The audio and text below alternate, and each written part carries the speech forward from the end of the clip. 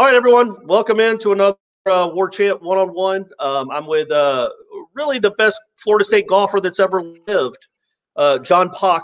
I know that's a weird thing to hear, but when you look at what he's accomplished at Florida State, nobody has more or had a better scoring average than this guy. He is currently ranked the #1 player in the country. He's a senior. He's still in school, which I want to ask about because I think maybe a lot of people might have left a little early. John, how are you doing? Thanks for being on with us. Yeah, I'm doing great, Corey. Thanks for having me out here. I mean, I'm actually in Juno Beach, Florida right now, getting ready for the Walker Cup, but always have time for, anyone Seminole related. Good. Well, that's good to hear. And the Walker Cup is the amateur tour. Is it like a Ryder Cup for amateurs? Exactly. Yeah, that's basically it. You got the best 10 Americans and best 10 Great Britain and Irish players and, just go head to head in the little Ryder Cup format. John, I wanted to ask you before we get started on your accomplishments at Florida State. Why are you still at Florida State? Because you were a very accomplished golfer last year. Other players do leave after their second or third year. Most, I would think, accomplished as you are. Why did you come back for your senior year? I think the biggest thing was Coach Jones and my teammates. I've made a commitment since I got here to stay for 4 years, and it's been Florida State has given me some of the best experiences of my life, and I feel like my life has been all Florida State since I got to college, and it really has been. And Coach Jones has done so much for me. The whole entire program has done so much for me, and I just feel like I just owe it to them to stay for 4 years and do everything I can to help this team win a national championship. But you see that lifestyle. We all see it. I mean, I can't imagine what it's like to be you, to know that that's very, very possible, to go be a PGA Tour professional. And, the money, the friends, the locations, the life, the private planes. I see it all on Instagram because Brooks Koepka tweets it or Instagrams it. So you see that lifestyle. And how hard is it to not want to go jump on it immediately? How hard is it to stay patient and not go pursue that as quickly as you can? I feel like that stuff is all great and all, but I feel like college is such an awesome experience that, I've just met some of my closest friends, people I call them my family. And, I really love Tallahassee. I love Florida State. I've had nothing but good experiences since I've been here. And, I understand that turning pro is exciting and flashy and, there's a lot of money out there, but, I feel like I've had such a great experience. Yeah, I wanted to stay here for 4 years. When did you start playing golf? Were you 2? Were you 4? Was it when you could start walking? When did you start playing? So I picked it up when I was 7 years old. My oldest brother is maybe 6 years old, is 9 years older than me, and he picked it up when he was 15, and I just kind of tagged along, and I started to get kind of good, and that's when I thought I could kind of pursue this in the future. When you say kind of good, how good were you, and how long did it take before you were like the best 8-year-old around, the best 9-year-old No, around? Was no, it that quickly that you? Oh, okay. it kind of hit. So I still remember when I was 9 years old, I was playing a bunch of U.S. kids events and was shooting in 9 holes, mid 50s, low 60s. I wasn't very good, and then I kept grinding and practicing a lot. And when I hit about 12 to 13 years old, I think when I was 13, I came in second in like some national event, the U.S. Kids Teen World Championship, and I was like, I kind of competing against some of the best 12, 13-year-olds in the country. So maybe I should try pursue this. And I was competing against some of the best ever since, and I feel like that's kind of when I knew I was good enough to do this. When you're 12 and you're good, I'm just kind of trying to get in the mind of a 12 or a 13 early teen really good golfer. Like, when you go to the course, will you take 500 balls and just chip for an entire day? Like, or do you just want to play rounds? Like, you can't get good by just playing rounds though, right? You've got to put in the practice work. How hard is that for a 12-year-old to do? And how much did you do stuff like that? I have my dad to thank a lot for that because, if you told me without my dad to go hit 1,000 golf balls, there's just no way I'd ever do that. But my dad, he really pushed me. he wanted what's best for me. And when I was about from the ages from like 9 to 15, every weekend I would hit 900 golf balls, Saturday and Sunday. There was a range up in, North Jersey that I would drive out to, and in the winter times I can't do anything but hit golf balls. So I would hit 900 golf balls every Saturday and Sunday and just keep grinding and practicing. And it was really hard to do that. Me, my dad and I got in a lot of fights, but he pushed me, and I'm really thankful for that. And I definitely wouldn't be where I am right now without that. Where are you hitting them? You're just on a driving range hitting 108 irons and then 107 Yes, irons? Is that a lot of how do eight you not irons. just take the club and just hurl it into a lake? Like after Oh a no, while, I would just imagine it gets so boring and it does so get monotonous. very, very boring. But like I said, if I didn't do that, there's no chance I'd be as good of a golfer as I am right now. Not a shot. And I always look back on that. And back then, I was like, oh, my dad and I would always fight, and like I didn't want to do it. And I look back on it now, and that's probably the best thing he could have done for me then. Why do you think he did it? Because he obviously didn't do it with your older brother. He didn't even start playing until he was 15. No, So was it because your dad saw something in you? yeah, I think my brother started when he was 15, and he went down to Florida, and he was pretty good when he was 16. He won some state tournament after like maybe 7 months of practice. He shot like 75 and won something, and then Oh. he thought he was good, which if you only practice for 7 months, shooting 75 is incredible. And he went down to Florida, like played in some tournaments, didn't play well, and these guys were beating him by like 15 shots a round, and kind of realized he wasn't that good. And my dad was like, why don't you give it a try? So I decided to give it a try, and that's why he pushed me to my limit, and I'm really thankful for that. How old were you when you broke par for the first time? I want to I want to say it was 11 or 12 years old. I can't remember exactly, but And where I are you remember playing? Are seeing. you playing on the white? Are you playing on the whites? Are you playing on the whites? Are you playing on the tips? Where are you playing when you're that good as a 12-year-old? I think I was playing like around like 6,000 yards, so it was still pretty short.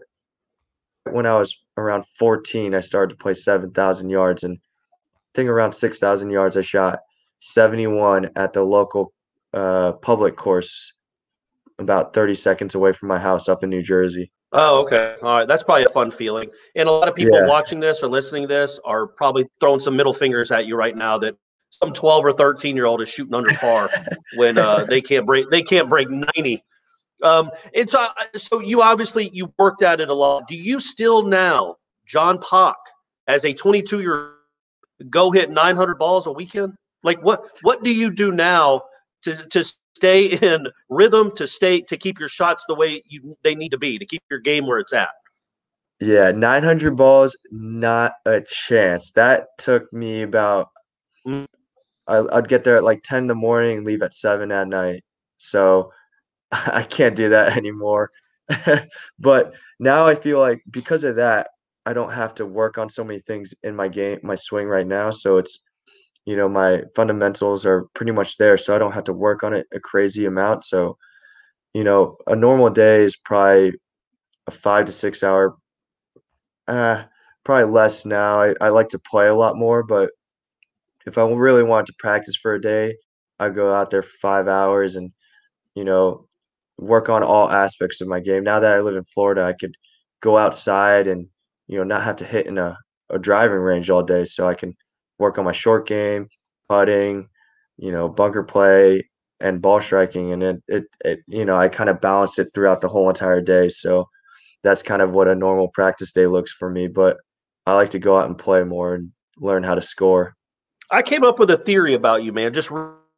So you moved more to Florida to kind of comment on golf. Is that correct? Yes, I moved when I was Or in 15. high school, I should say. Hmm. Did family come, or was it your dad? Just my dad. And you homeschool at the time? Did you go to like an IMG? Like, where did you go and finish up high school?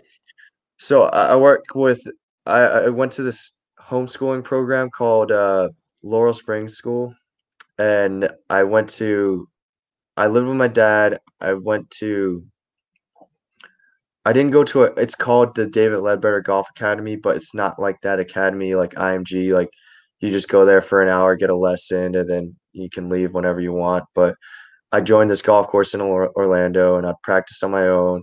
And then I probably see my coach once every 2 weeks, and then practice on my own some more. And yeah, that's basically it. But I didn't go to academy. My dad and I just worked together, and kind of did things that way. But it's such a drastic life shift for a teenager, leaving your friends, leaving your everything behind in New Jersey where you grew up. There's a lot of pressure that comes with that. I bet you feel as a 16-year-old, man, I better make this work because this is a big investment that's being made in me. And there's a lot of pressure on me. And my theory is that that's why you're such a good golfer, is because you showed early on, you've been handling pressure since you were 15 years old. Is there some truth to that? Like there's a No, lot of that's young man to go you're down and pursue something like this. you're very spot on. My dad, he he did a lot of things that try to, put pressure on me, and it was tough as a kid, but I look back on it now, and he's made me really tough, and I'm so thankful for that because, you see some of these other golfers and, they have all the talent in the world, and sometimes their mentality isn't there to quite be the best golfer they can be, and, it was a lot of pressure. My dad, you know, he sold 2 of his businesses to move down to Florida Hmm. with me, and he invested a lot of money in me, and,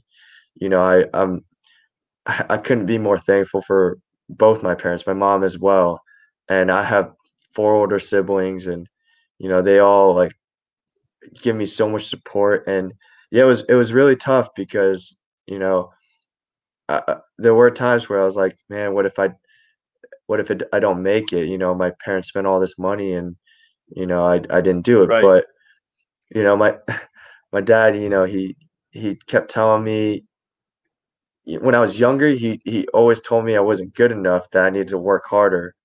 But it's kind of funny now that I'm at this level, he's like, "You're the best golfer in the world. You got everything it takes to be the best." So, you know, he Hmm. he kinda he made me really tough as a kid, and now he's nothing but supportive, and, it's an interesting route he took, but, I have him to thank for the career I've had so far. Well, it can go both ways, right? Like some kids have dads that are like that and they veer off course and just get so sick of it, don't want to do it anymore. You went the other way, obviously. Now, like your dad said, best golfer in the world. That works out for you. But I did want to ask before we get into your actual career. Number one, do people on campus know who you are? Do you get noticed walking around campus?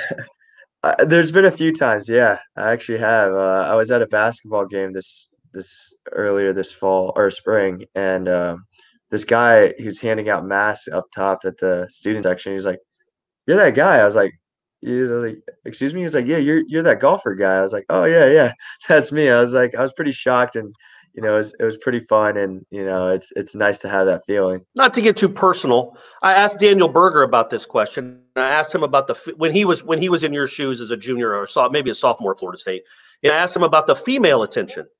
Is there any of that for a college golfer? I know what it's like. We all know what it's like when everyone turns pro. Is there any of that? Do you ever feel like a college football player? Do you ever feel like Jordan Travis?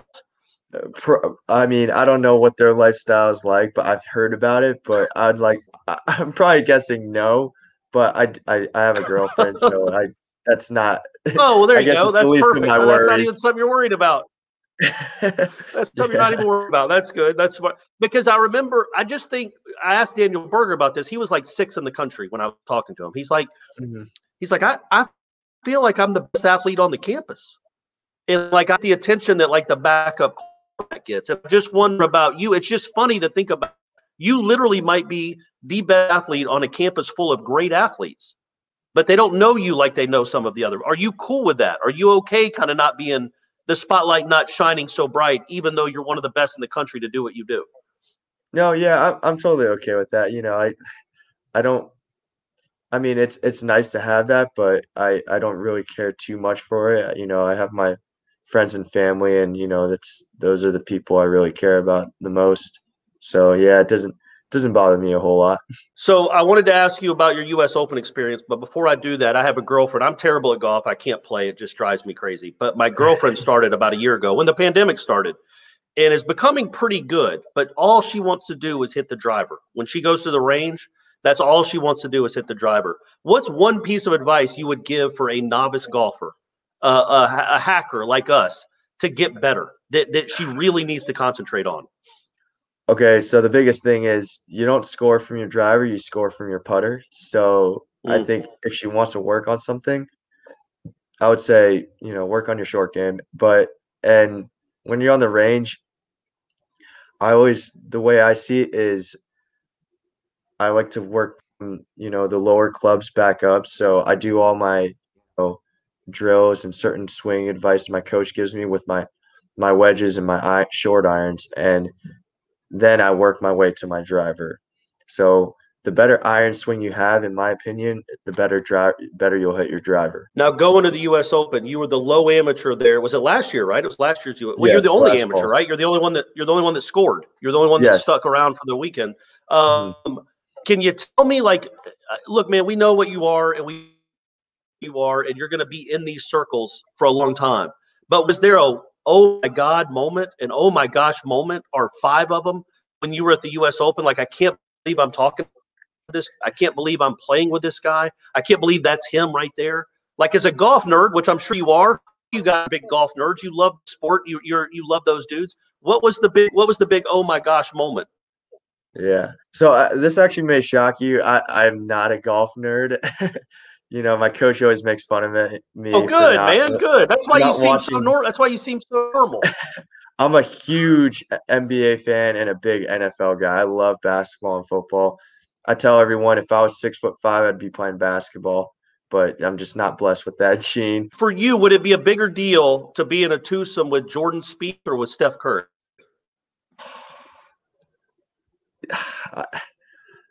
That's a really tough one. But the thing is, my favorite athlete of all time is Tiger Woods, but I'm a huge Knicks fan, so Okay, I would gotcha. I would kill to have it would be awesome to play with any Knicks player. I'm a huge fan. I just that's my favorite team to watch.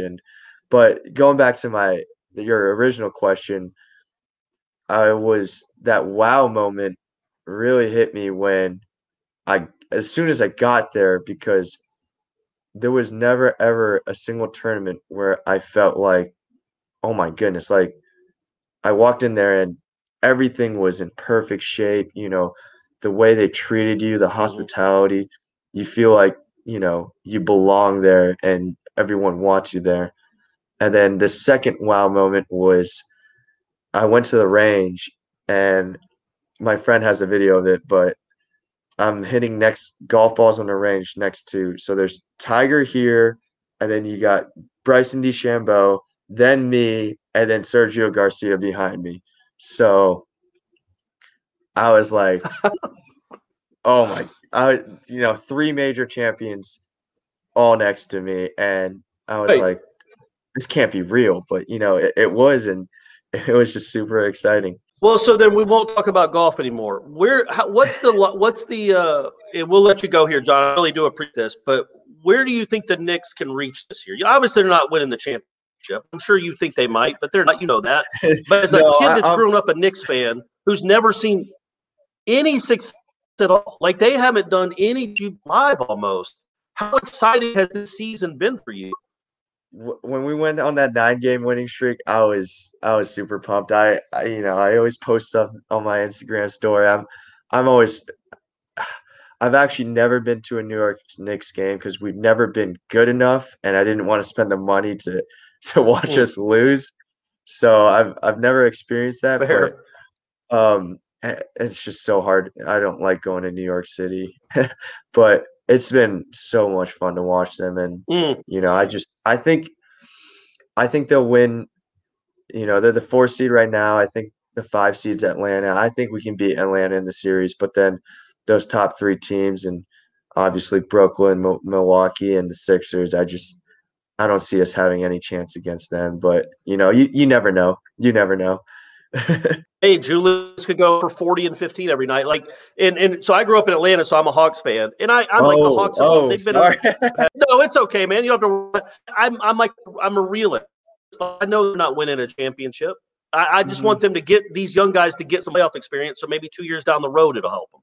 And I assume you might be that way with the Knicks. Like, okay, you're not beating top 3 teams, and you're certainly not beating whoever comes out of the West. It's just playoff experience under your belt. That's a big deal. Experience in life, experience at the U.S. Open for you is a big deal moving forward, right? Yeah, very true. Yeah, I totally agree with that. We got some young guys on the team as well, like RJ Mitchell. I hope he comes back healthy. But yeah, that experience for them in the playoffs is going to be huge. I felt like I learned so much at the Open. I went to multiple guys out there and asked them just a very simple question. I introduced myself and said, "Hey, this is my first PGA Tour event and first major. Like, I'm lost, but what's some advice you can give me?" And I went up to like 4 or 5 guys, and they were all very welcoming, and they just told me, they just gave me their best advice, and I thought I was super thankful for that. Well, John, last question. I want to wrap with this. Florida State's been one of the top programs in the country for years. Trey has done a fantastic job. There's one thing that's pretty elusive, though, that hasn't come. What would it mean? And I know there are things to think about before that, and you got to at least get out of the which announced, on Wednesday that your guys are at the Seminole. What would it mean to get that national championship for Florida State and for Trey? I know that's your goal. Just what would that mean for you? It would mean the world to me. I came here in 2017, and I wanted to do this for Florida State. I feel like I owe it to them. Like I've grown so much here, and I love this school so much, and I want to do it for my teammates, my family, and especially Coach Jones. He's given me so many great opportunities here, and I feel like I've gotten so much better here, and I can thank him for that. So I feel like to bring a national championship to Florida State, it would really kind of solidify what Trey has done, and prove everyone that we're a legit golfing school, and that you come here to win championships. And I feel like we've got the team to do that this year, and if we just play like if we just keep doing what we're doing, and play good golf and work hard and keep a great mindset, I think we're going to be really hard to beat. Well, John, obviously good luck with that. Good luck this summer with the Knicks. I hope they win you some games, buddy. I hope you get to see some playoff wins. That would be awesome. And thank you so much for spending some time with us, man. Yeah, thank you so much, Corey. Really enjoyed it.